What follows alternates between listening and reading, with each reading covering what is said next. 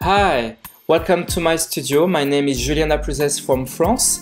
During these difficult days, I would like to wish you the best during this containment and to show you some tips about post-production on Capture One Express Fujifilm. That is the free version of Capture One Pro. So let's jump on my screen. So welcome on my screen. So where can we find Capture One Express? You just need to go on the website capture1.com. You can see here. Then we will go on Products, Capture One Express, Capture One Express Fujifilm. You click Learn More. We scroll a bit. You will find the link Download Capture One Express Fujifilm. And then you can get Capture One Express Fujifilm for free.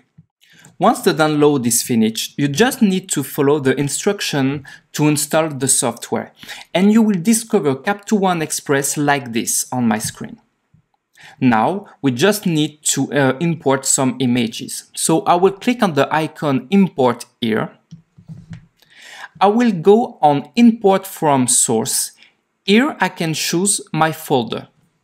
I created on my desktop a folder with some images. I click Open, and I will choose only the first two. So I click this one, and I click Import. If I click on one image, I can see it here. Now we need to understand how Capture One is composed. We have three parts on this software. We have here the browser, here the viewer, here the tools. And we have shortcuts to play with them. With Command T, we can toggle on and off the tools. Command T, Command T. If I only want to call the tools when I need it, I can click on Command Option T and call the tools only with the mouse, like this. Same thing for the browser, but with the shortcut Command B. Command B, I can toggle on and off the browser. If I want to call the browser when I need it, I can click on Command Option B and call the browser only with the mouse. For the viewer is J. I click on J and I can toggle on and off the viewer. But we have more. We can now switch the position of the tools and the browser. With Command Shift T, I can switch left and right, tools and browser. Command Shift T, like this. Command Shift T again, and we have this disposition. With Command Shift B, I can switch the position of the browser from left to bottom. Command Shift B, like this. Command Shift B to the left. In this position, I think it's a good start for those who are coming from Lightroom.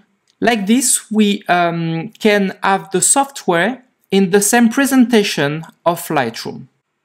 Now, if I want to see these both images on my viewer, I only need to select with Shift another image, like this. Okay, now I would like to show you some easy steps to post-produce an image shot in studio with a Fujifilm GFX 50R inside Capture One Express Fujifilm. There is something unique between Fujifilm cameras and Capture One software. Fujifilm developed some amazing color profile you can find inside their cameras, and a lot of people praise the quality of the straight-off-camera JPEG. Now, inside Capture One, you can apply the same color profile to the raw data. This way, you can have a perfect match between what you saw on your camera and what you see inside Capture One. But now you can go further and apply your own interpretation of what you saw or what you want to see from this scene you shot. In this example, I shot this image on Studio with a across color profile on my camera. So Capture One read the EXIF and apply automatically the same across color profile on the raw data. So what you see here is what I saw inside my viewfinder during the shot. But what if now I would like to change the color profile and maybe work in color? So I can go here inside the base characteristic tool, and under curve I can change the color profile. You have all the Fujifilm color profile and the one developed by Capture One, the film standard. So here I would like to choose the Astia color profile from Fujifilm. Now for more comfort, I will switch the position of the browser from bottom to the left with Command Shift B. The first things to do is to choose the crop we want for this image. I would like to change the original 3:4 ratio for a 4:5 ratio. So I click on the crop tool, this icon, and I adjust my crop. And I click Enter to validate. I go to the lens correction tool here to apply a first stage sharpening here and to correct the light fall off at this particular aperture here. Now I'm going to work on hues, saturations and luminosities. To work on hue, I'm going to use the white balance tool you can find here.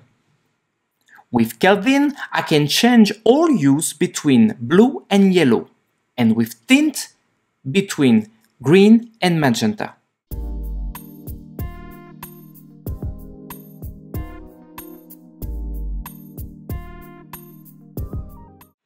To work on luminosities, I will work with the exposure, high dynamic range, clarity and curve tools.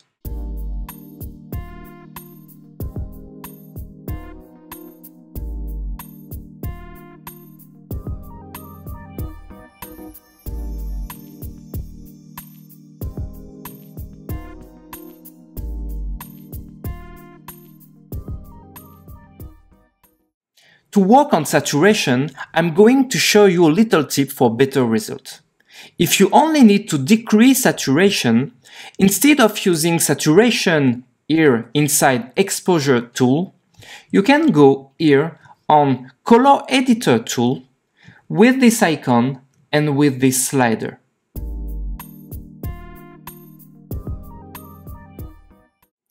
Now I'm going to work locally. I would like to change luminosity on yellow, orange and red hues.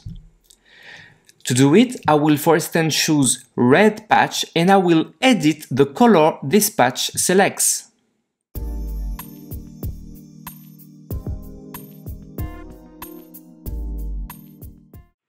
And then edit the luminosity.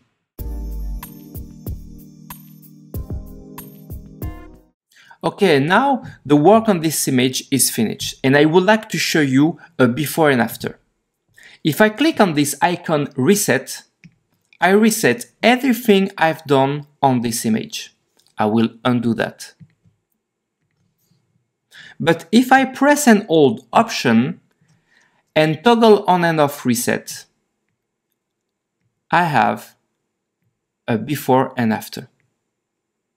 But as you see, the before is with our across color profile.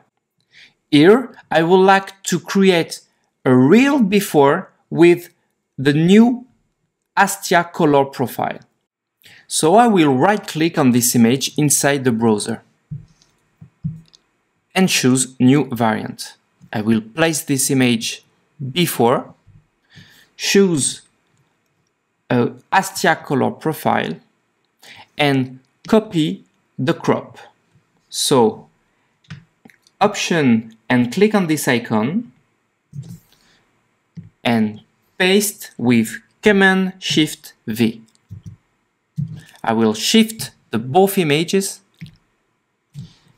and we have our before and after. I can zoom in at 100% with just a double click on the image. inside the viewer. And I can do same on both images by holding Shift, double click.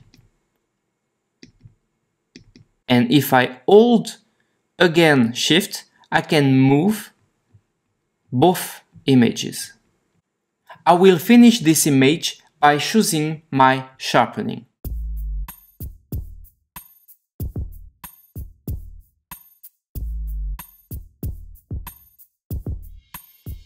Okay, now I would like to invite you in the next video to show you what more we can do in the Pro version of Capture One. See ya!